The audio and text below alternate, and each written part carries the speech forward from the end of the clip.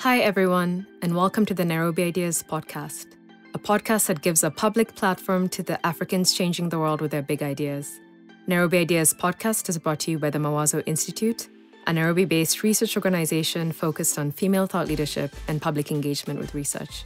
Now, normally, this is the part where Rose would say, I'm your host, Dr. Rose Mutiso. But in this episode, we get to turn the mic on her.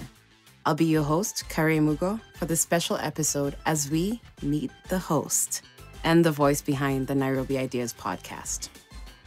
Dr. Rose Mutiso is the co-founder and CEO of the Mawazo Institute. She's also the research director of the Energy for Growth Hub and the current Next Einstein Forum Ambassador representing Kenya. Rose has worked extensively as a researcher and practitioner focused on technology and policy dimensions of energy, environment, and innovation globally. Most recently, her work has focused on power sector issues in Africa. She's a materials scientist by training with research experience in the fields of nanotechnology and polymer physics. In 2018, she added one more accomplishment to her belt, host of the Nairobi Ideas podcast. Hi, Rose. Hi, Kare.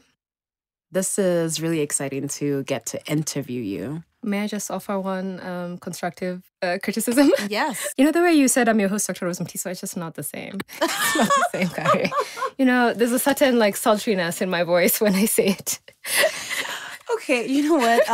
I look forward to handing the mic back to you. But we'll try this again. I'm your host, Kare Mugo. Yeah, you have to be it's that It's a NPR little voice. throaty. Yeah, there we go. I'll figure it out by the end of this interview, I promise you. So in the first couple of episodes, we got to hear you sit down with some pretty interesting Kenyan scientists. And this includes Dr. Hamisi Babusa, who is a brilliant university lecturer writing Kiswahili science fiction novellas. We got to meet Susan Murabana, who is the brainchild behind the Traveling Telescope, which goes around the country giving kids a chance to see the solar system. And we also got to meet Dr. Stella Bosire, whose story of triumph from the slums of Kibera to a leading public health authority is just nothing short of inspirational. And we didn't really get to hear much about you. So I was hoping that this time around, we would kind of dig into your pretty interesting background and this very impressive, serious scientist CV that you have. So how about we begin at the very beginning? Why don't you tell us a little bit about yourself? Who were you before you became Dr. Rose Mutiso? Wow, what a question. So I was born in Nairobi. I don't want to date myself too much. And I grew up in Lenana Road. Actually, we're recording right now on Lenana Road. So those days, Lenana Road was a very sleepy road. Not much going on, not the way it is today. I went to school at State House Primary School, which is, for those of you who go to the Nairobi Arboretum, it's that small primary school right there. I went on to the Kenya High School in Kileleshwa, and then after high school, went on to the US to do my undergrad degrees all the way to PhD. You basically go to high school, then you go to the US, then you have a PhD, then you have an institution. I think we've missed a couple of steps there. So you went to the US. What did you study? What were you interested in? I mean, growing up, did you want to be the head of a research Mawazo Institute? No, unfortunately. So when I was young, I would say probably like most Kenyans in my very early years, I probably said something like I wanted to be a doctor or something, the standard. And I mean, that's a little bit disastrous because I hate the sight of blood. I cannot deal with it. So I'm really glad that I chose a different profession. One thing that I was always fascinated by when I was young is academia. So my dad was a professor, and actually where we lived on Lenana Road those days, there were a lot of the houses belonged to the University of Nairobi, which is how we ended up on this side of town. And, all of our neighbors were affiliated with the university. And so I really grew up around so many university people, so many lecturers, professors, researchers. This was kind of the world I grew up in. And for some reason, none of the other kids that we grew up with found this lifestyle particularly intriguing, but I just thought it was the best. Like, you're paid to think about things, to teach. You travel the world going to conferences. You meet people from all over the world at these conferences. Sometimes they come to your house. And when they come to your house, your kids get to eat chicken because it's a special guest. I just thought that this is like a fabulous life. And from a young age, I did a lot of tutoring at school. I've always been very opinionated. So the impression I got is that when you're a professor, people listen to what you say. And so I think this was always something that once I'd gotten over my standard, I want to be a doctor phase, I knew I wanted to be a professor from a very young age. as far as I can tell, the kind of standard way one becomes a professor is just stay in school for a very long time, which is why my entire bio is just a lot of school. That makes sense. I mean, I think you're probably one of the few people who's looked at professorships and thought, fabulous lifestyle. I want to be jet setting from one conference to another. You know what? You get free swag, you get tote bags with the name of the conference, you get USB sticks, also the name of the conference. It's a really good life. That's really great. So for everyone listening out there, if you're looking for like really good swag bags, the way to go is through academia. So part of this serious bio that you have where you've been in school for a very long time, it lists that you are a material scientist with a research background that is focused on nanotechnology and polymer physics. I am not a scientist. So just looking at this, these things should mean something to me, but I'm not quite sure what they mean. So for the non-scientists listening, what does it mean to be a material scientist? What is nanotechnology? What is polymer physics? Sorry for loading my bio with all of this jargon. Actually, one of the goals of the Mawazo Institute is to make science more accessible. That's why we do this podcast, /why Kare is now temporarily doing this podcast, is to promote public engagement with research. So I really should have done a better job breaking it down. So let me try and break it down. Please. Okay. So first, material science. Material science is simply the study of matter, and matter is the stuff that makes the physical world around us. Everything around us is matter. And so material scientists try to use systematic methods to understand the physical properties of the world around us and how we can manipulate it to create new materials that have the desired properties we want. So it's an interdisciplinary field, uses tools mainly from physics, chemistry, and engineering. Classic material science is metallurgy, so study of metals. So all of the kind of steels and the metals that underpin our entire civilization for a long time. This day's field has really evolved. So to include stuff like semiconductors, which underpin the entire electronics industry. This is a special class of material. You even have stuff like biomaterials now, for example, materials that you use for hip replacement and stuff like that. And so it's people who are playing around with all of this stuff so that you can have materials that can be used for different applications. As I said, materials in particular overlaps a lot with physics, and particularly this branch of physics called condensed matter physics, and which is why I sometimes refer to myself as an applied physicist, because I was really in the physics part of material science. In my PhD, I was in a polymer physics group. So what are polymers? Part 2 of my tutorial. Please go ahead. I'll quiz you at the end, so you now know what material science is. I'm taking notes. Okay. Within material science, I was in a polymer physics group. So what are polymers? These are essentially large molecules, which are made of many other small molecules that are interconnected using all sorts of chemical bonds. The most common thing that you might think of when you think of a polymer are plastics. Okay. That's pretty ubiquitous. Everybody knows what they are. But there are also lots of natural polymers. So silk, wood, cellulose, proteins, so your hair, keratin. That's interesting. So nucleic acids like DNA, RNA, these are also polymers. What I studied mainly was organic polymers, which are carbon-based, which then brings us back to plastics. So I was studying pretty everyday plastics, but I was trying to create advanced versions of them. When you're talking about everyday plastics, are you talking about like the containers I have in my house? Exactly. That I get takeaway, the plastic bags that are now banned in Kenya. Exactly. That sort of thing. Okay. So I was working with the everyday plastics, but I was trying to create something more high-tech. Okay. Which brings me to the third part of my tutorial, nanotechnology. Interesting. So to create these advanced plastics, I use tools from nanotechnology.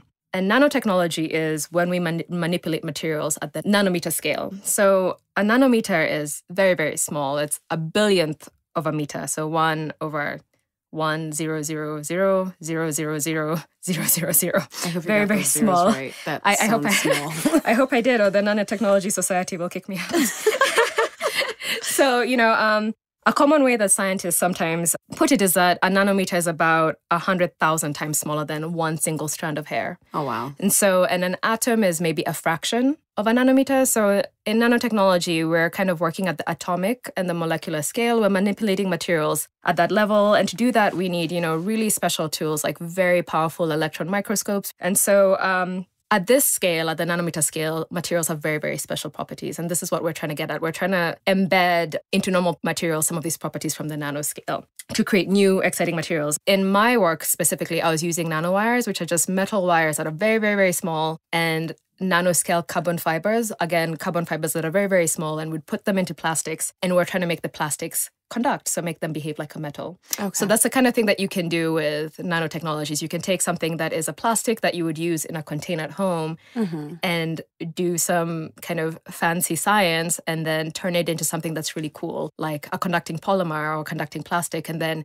once you have a plastic that's conducting, you can do cool things like make a flexible television. I was trying to make superpower versions of common plastics. That's what was going to be my analogy. Okay, so is it, for instance, we're taking Hulk pre-Hulk, right? And then like infusing Hulk with like all these super amazing abilities that this human then becomes something that it wasn't before. Is that sort of the thing we're going for with the work that you're doing, which is how do we take something ordinary and make it extraordinary? You know, the example maybe I would give is Rapunzel with her long hair, which hair is a protein, which is a polymer.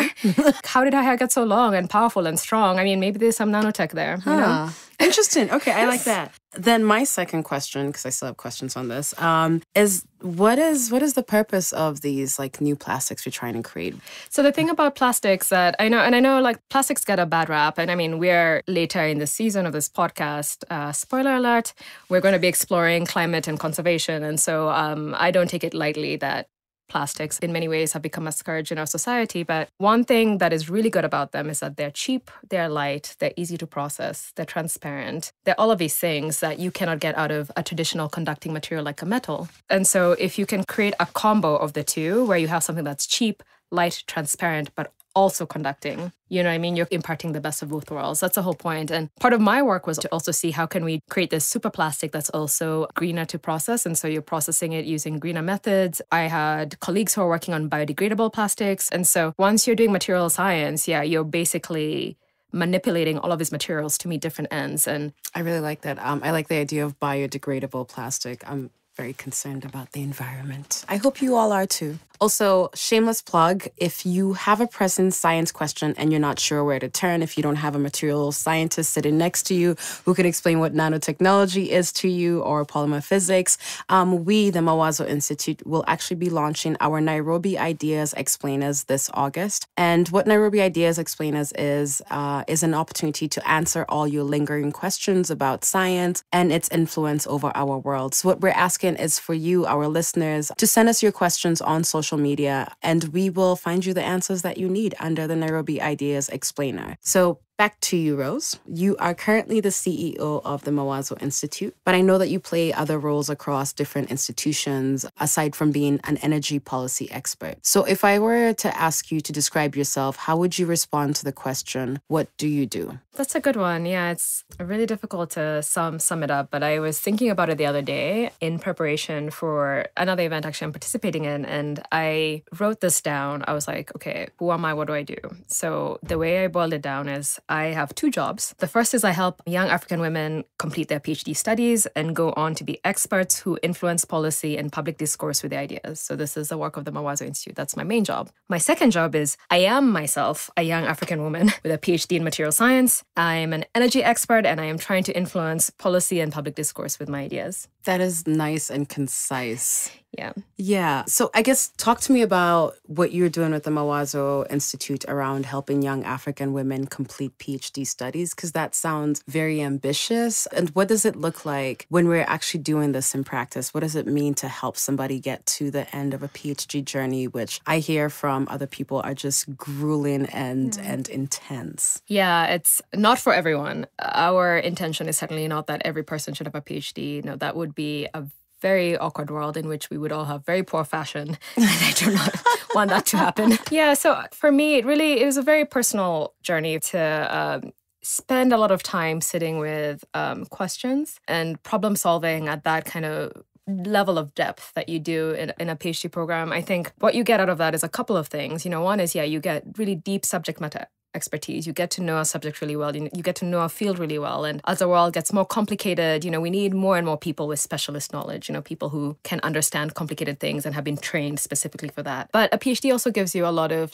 transferable skills that cut across beyond academia, beyond your specific field. You learn how to systematically grapple with very complicated questions and figure out, step by step, how to address them, how to answer them. You learn how to get up to speed on complicated questions very quickly. You learn how to synthesize and communicate your research in writing presentations. These are all the things that you have to do at the PhD level, because you have to teach, you have to go to conferences. You also build a lot of resilience because it's a very hard thing to do. And so there are all of these things that come out of a PhD study that are also, aside from the expertise, are useful skills that kind of create people who can really contribute to problem solving in a place like Africa. And so for me, going through that journey and learning all of these things, I really felt like I would like to see more young Kenyan women, East African women like me, having this opportunity to sharpen their expertise, to learn all these transferable skills, and then to go into the world and use those skills to make a difference. We are seeing so many Africans taking up problem solving roles in so many cool ways. We have young people who are entrepreneurs. We have,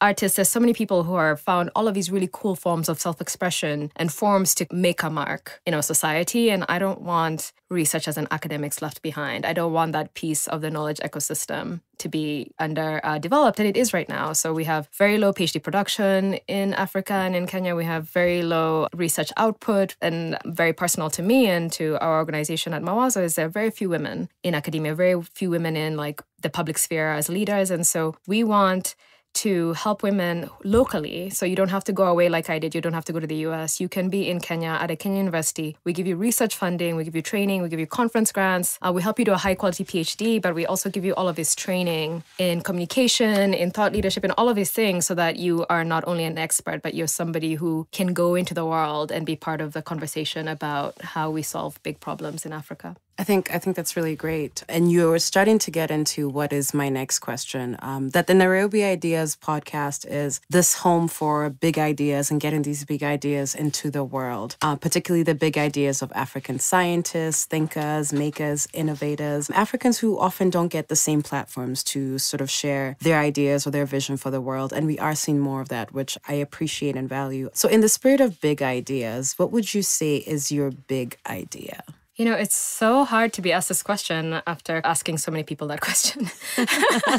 This is very high level, but, you did ask me for a big idea. Yes, give it to us. So I think my big idea, and is really what you see manifested in the work of the Mawazo Institute and all of our programs, including this podcast, and in my own work as an energy expert and practitioner, is my big idea is that I'd like us to put ideas to work for Africa. With the many challenges we face, we need to fuse creative and inspired thinking with research and evidence. I really see myself as trying to bridge those two worlds, like the worlds that we associate with like dynamic young people, with energy, who are creative, who are hustling, who are doing all of these cool things. I want that fused with like the world of slow, steady thinking, research, really deep thinking, deep knowledge production, and bring those together. And a big part of this for me is, to tap into the underutilized potential of African women and also that of everyday people. This is why, Mawazo has a strong focus on building not just expertise and research capacity among the women we work with, but we also promote public scholarship and thought leadership so that, we're engaging members of the general public in thoughtful discussions on issues and empowering them to be,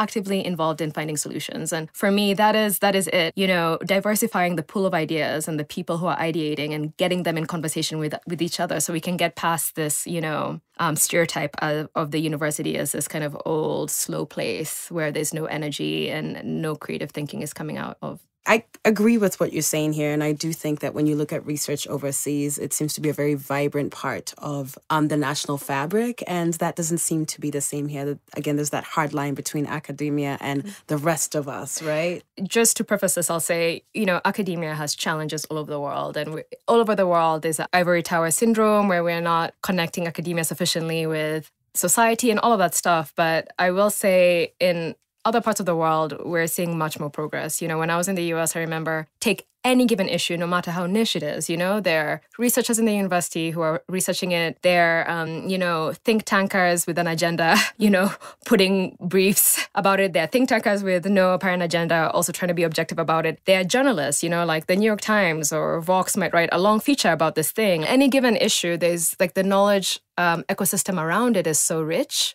and there's so many people attacking a question from so many different directions. And there's so many ways that you can get information and evidence and educate yourself on a topic. And, what I would like to see is more of that here. I want, if somebody is wondering about, I don't know, Managu or whatever, that, you can tap into the research of, say, Professor Maria Bukutsa, who is research VC at JQuat and member of the board of Mawazo, who studies indigenous vegetables. You can learn about it from her, but then you can also read a really long feature in The Nation or in The Standard that synthesizes this information about this vegetable. What does it mean? What does it have? Should you use it? Or, that you can also have the, Managu lobby group pushing it. You can have the Ministry of Agriculture having a campaign about nutrition. I just want to see our local issues, our local topics, having this kind of really vibrant, dynamic, rich knowledge ecosystems built around them. I like the notion of rich knowledge ecosystems around things like Managu.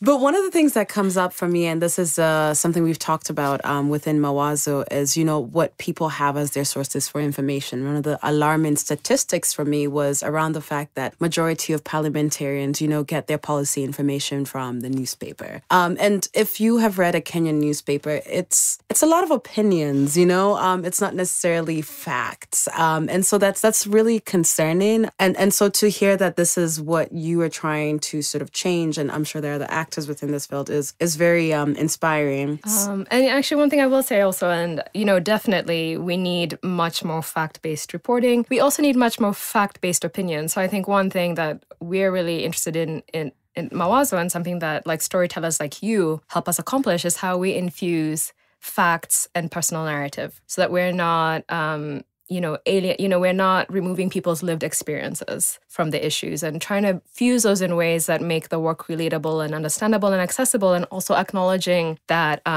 facts interact with society and with people. I think that's really important, because you're right. Policy research, academia, all of these things are about our lives. Yeah. They're not about space, which even space is about our lives, So they really are about ourselves, and we have to find ways to then connect those personal stories, which is where this podcast, I think, is a great opportunity. So as we sort of relaunch the Nairobi Ideas podcast in August, and we are looking ahead, and we want to start creating these stories, what do you think people should expect from this next series of episodes from us? Lots of bad jokes, because I'll be the host again. So get ready. I think more of the same in terms of, if you go back to our inaugural series that we did last December, interesting people, fresh, crisp conversation, experts sharing their work in ways that are relatable and interesting and exciting, long lens to curate an interesting group of people that have diverse interests and diverse backgrounds that kind of help you learn something new. In the upcoming season in particular, we're going to be exploring climate and conservation. And in true Mawazo style, we're not going to do just a blah, blah, blah climate conservation series. We're going to do so much work. And we already have identified some interesting people who have fresh perspectives that make this subject not just some kind of big topic out there in the stratosphere, that really bring it down to us, and especially us here in Kenya. What does it mean? What are our experts thinking? How does this interface in our everyday life? Are there some other people at the grassroots who are tackling this from a kind of completely different vantage point? This is what we're trying to bring to you, is all of the fresh perspectives on the issues of the day. And as always, we will keep it entirely nerdy. So, well, that's what you have to look forward to in the next coming episodes, which are going to be launching in August. So in a couple of weeks, you can hear from Rose, who will have the mic back. She's looking at me like she cannot wait to just be back on this microphone. You're actually really good at this. Maybe we should. Yeah, maybe we should do a power sharing. Please, let's make sure we have this recorded. Guys, that I'm really good at this. You guys can't see this, but a handshake is happening. There's a handshake agreement here in terms of power sharing on the podcast. Yes, perhaps. Okay, on that note, Rose, I really thank you so much. I know you were hesitant about whether we needed to hear from you, but I think it's important to really get to meet the host and the voice behind any particular podcast, because then you trust the person more, So I appreciate you sitting down with me and doing this with me. I will let you have the outro so that, we can share this power balance thing that we've agreed upon effective immediately.